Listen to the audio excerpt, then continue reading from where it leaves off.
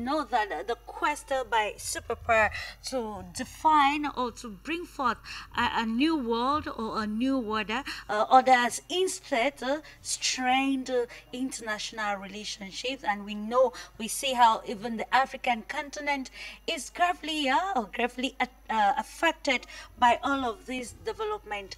What did what went wrong, and how can we fix this to ensure that the economies of countries can bounce back to normal, that they can have a clear trajectory and push forth with their development agendas? The first thing, maybe to question is the notion of bringing a new world order.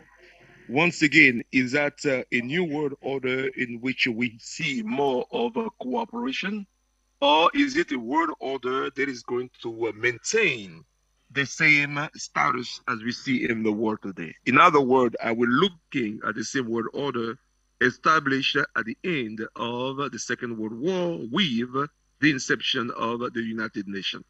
Maybe one of the critical things that we don't do sometimes, I mean, we do, but you know what we are a little bit missing in here is the structure of the United Nations today.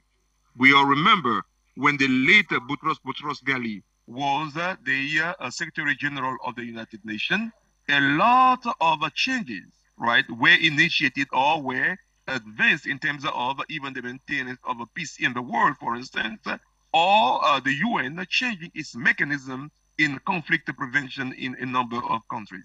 But one of the questions that remain on the table still today is the value of the United Nations Security Council. In the world that we live in today, after so many years of creating, should we continue to have a body that has five nations controlling or having the ultimate power to make decisions, whereas the other 188 countries make a decision? It takes only one of those five to go another direction for that law not to go to pass. Maybe the time also has come, especially for the countries of the South, again, in the same vein, the same spirit of what they did in the 1950s, right? Around Nehru and all of these leaders, what can be the new path that we are charting forward? That's number one. Number two, where is this that the current leading nations of the world are missing the mark, which is creating what we are seeing today? If we take the case of Africa, for instance, the competition that what we are seeing when it comes to relations with Africa is at the same time, or can be beneficial for uplifting the lives of so many people. And I love what our brothers from India said about is there any nation in this world that has to stop developing, and are the nations that are trailing to achieve that development? The answer to that question very definitely is no. Because even here in the United States, I'm part of the group called the National Digital Inclusion Alliance. It is amazing we find out that even in the United States, over 25% of households do not have a clear and stable access to the internet. And we are living in the United States. Not to talk about what is happening in so many other countries in the world. So the notion of development is ongoing, because as human beings, we are so endowed with creativity that creation, invention comes a day after day and day after day and year after year. However, what I want to say in closing this question, what is it that what has been missed?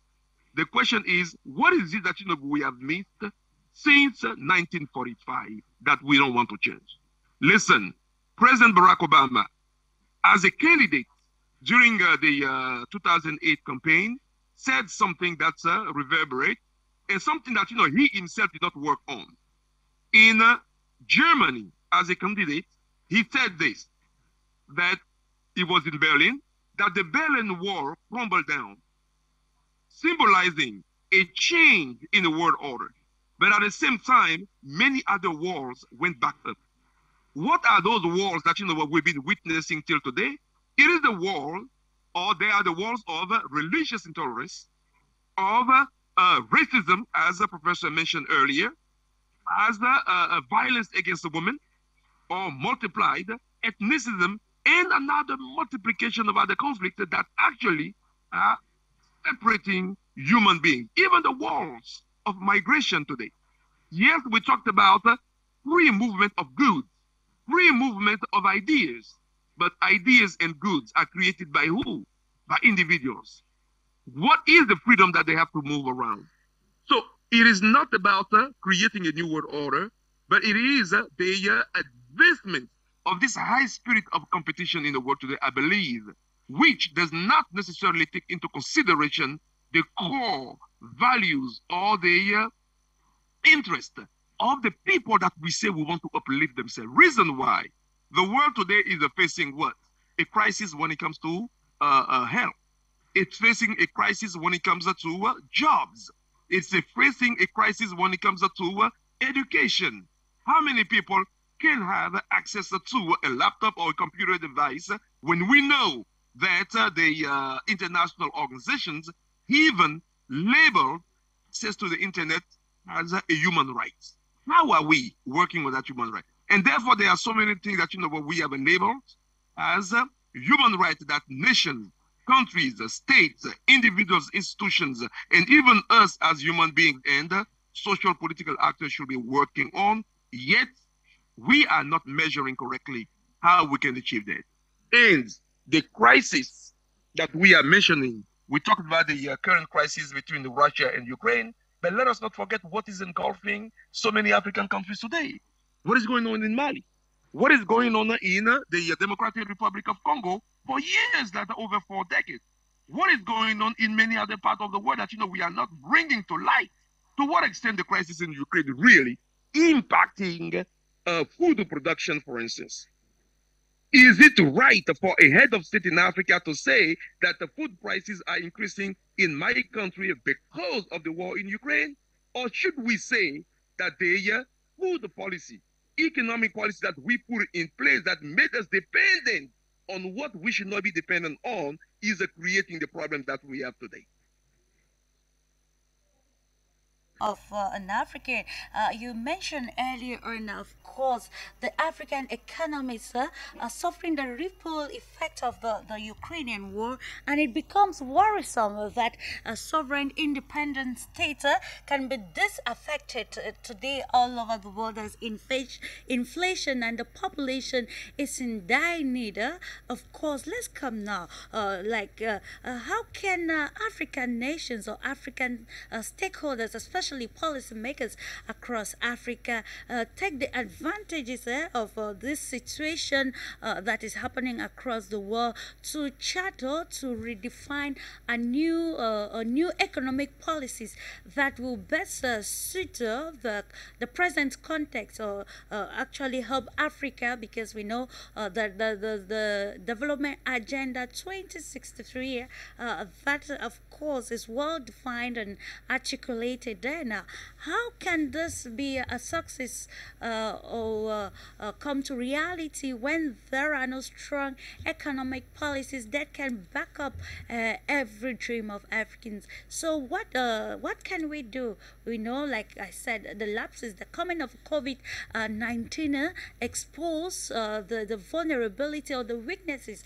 of the health sector across Africa, and now we see the Ukrainian crisis affecting economies also in Africa. So what can be done practically across by stakeholders in Africa, especially political leaders, to ensure that this doesn't happen in the nearest future?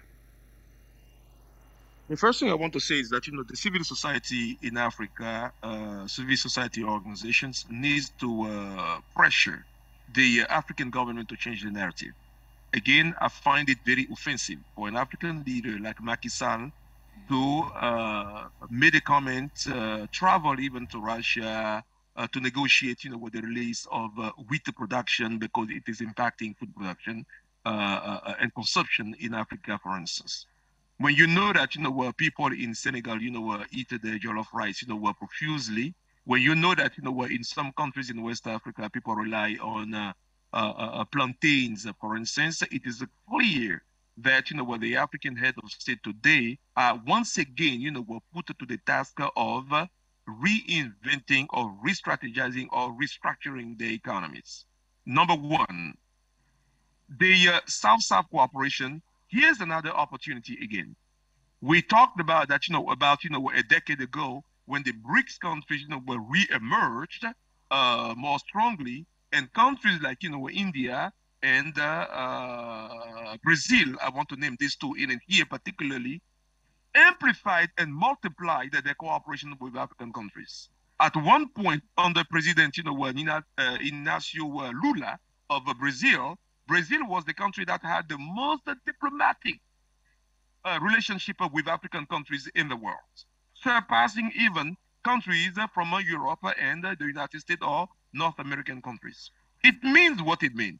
It was exchanges in terms of construction, in terms of agriculture. When it comes to India, India revamped around that time a very decade or multiple decade, old cooperation and collaboration with African countries by allowing, actually creating channels, facilitating number of African students to attend the universities in India.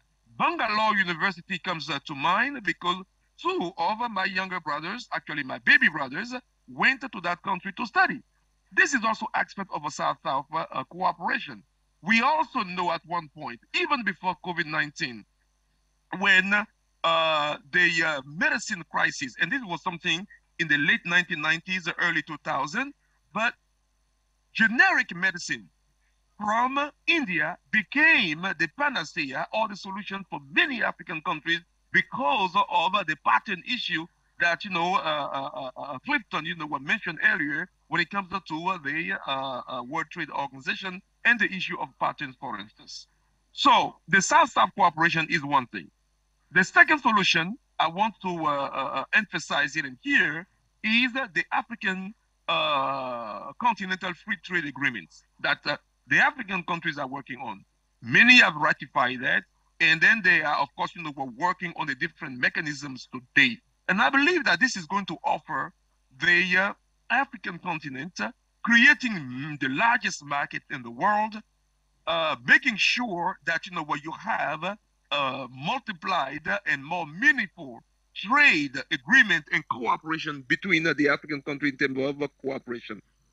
Clarisse, this is bringing us to another thing.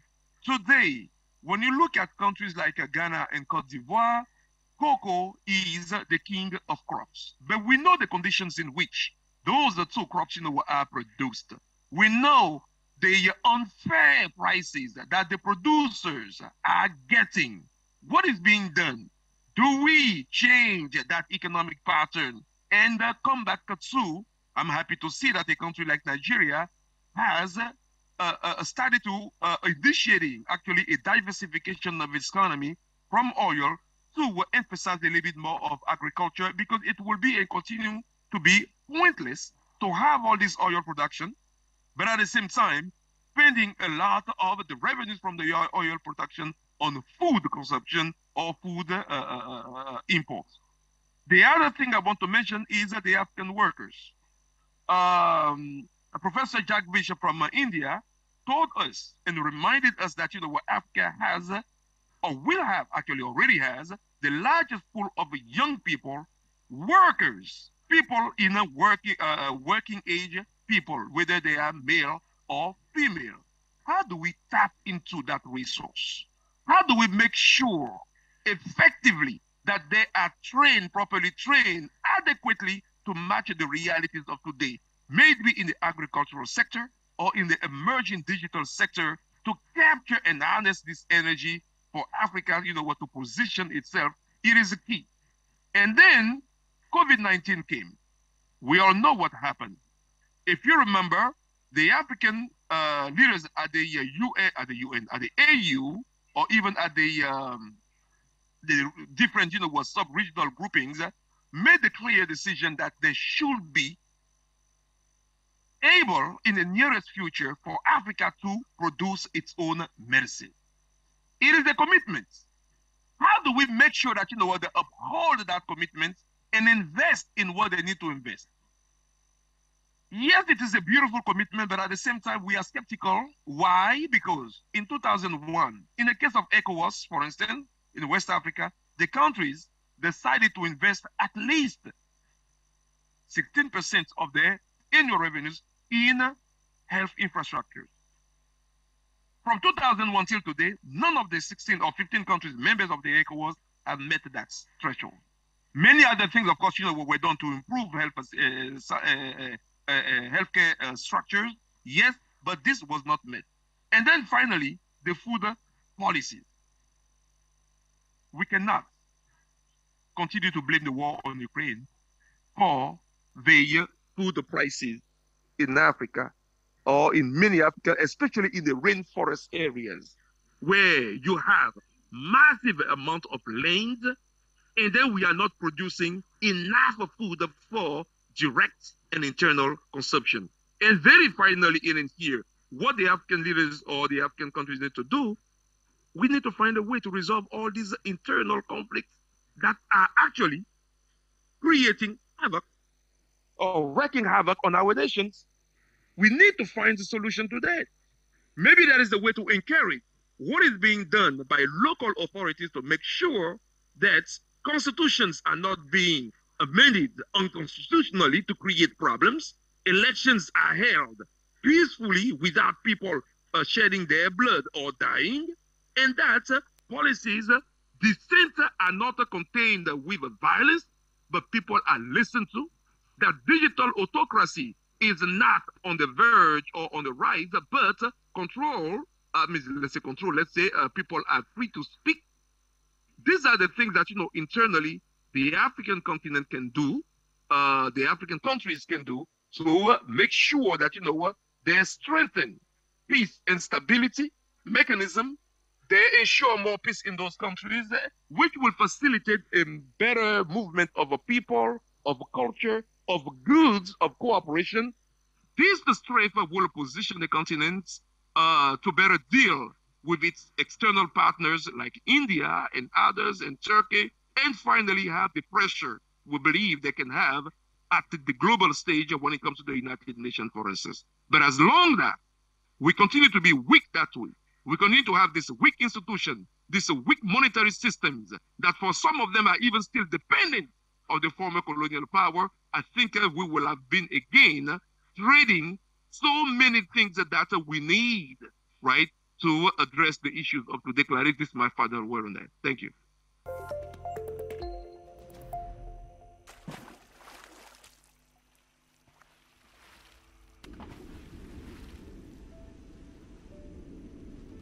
Afrique Média. Le monde, c'est nous.